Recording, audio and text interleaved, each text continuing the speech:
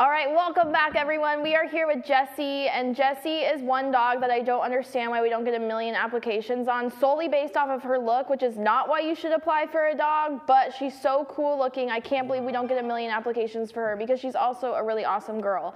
As you can see, she looks like a corgi mixed with like a German Shepherd or something. She's so cool looking. In photos, I feel like she looks really big and tall, but in person, she's short and she's not too sure about Santa.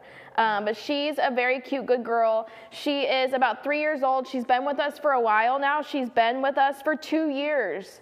So she's one of our longest residents who's been patiently waiting for a foster or a forever home. She's about 3 years old. She's 44 pounds. She's good with other dogs. She goes on pack walks every day with Jack. She used to go play outside with Jack and Rocco and Gisela.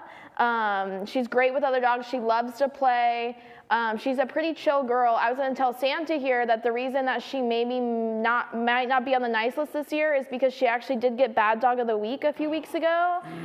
Skippy, why did Jessie get Bad Dog of the Week a few weeks ago? Do you remember? I don't remember. Because I think Jose was mad that she keeps wasting all her food. She'll spill all of her food.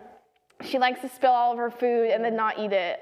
She's a funny girl, but she's very sweet. What do you think about that, Santa? Can she redeem herself by Christmas? Is the food made with healthy ingredients? Yes, it is. Then it probably doesn't like it. Is it vegan food? No, it's not vegan. It's lamb.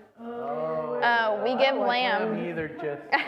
But she's a really great girl. Till the 31st. She's beautiful. She does shed, but she's very soft and sweet, and I bet would love to snuggle with you at home.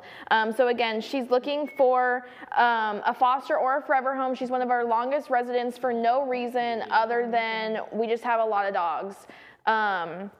She's good with other dogs. She's not good with cats. I forgot to mention that. She's looking for a home without cats. She's very prey-driven. But she's house-trained, and she's just a really good girl who would love a forever home to call her own, especially by Christmas.